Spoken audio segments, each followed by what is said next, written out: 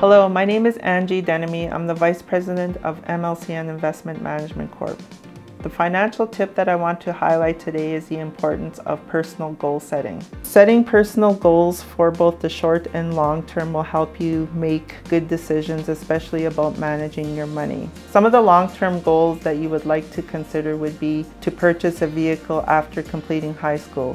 Some short-term goals to consider would be to complete classroom assignments on time. Achieving short-term goals will help you keep focused and motivated on achieving your long-term goal of purchasing a vehicle and obtaining that high school diploma, which will be rewarding for you.